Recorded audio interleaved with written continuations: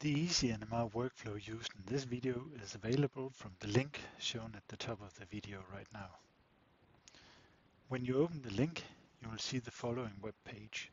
On the left-hand side, you see the workflow of the simulation.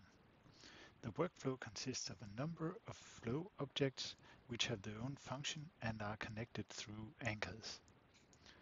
I have provided a description of the workflow. Otherwise, the workflow consists of a server object named pastis.dk, a SIMPSON object, and a plot object.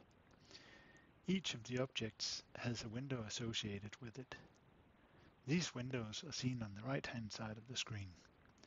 To run a basic SIMPSON simulation, follow the recipe given in the description at the top right side of the window.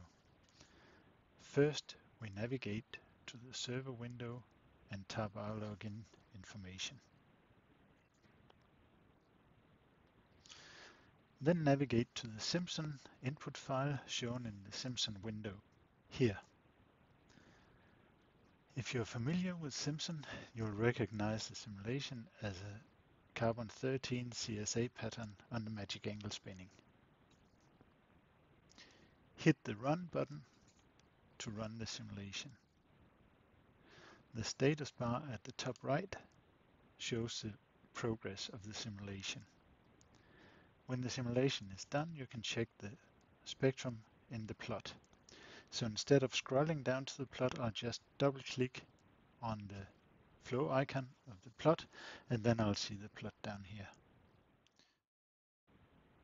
That's all. More videos to come later.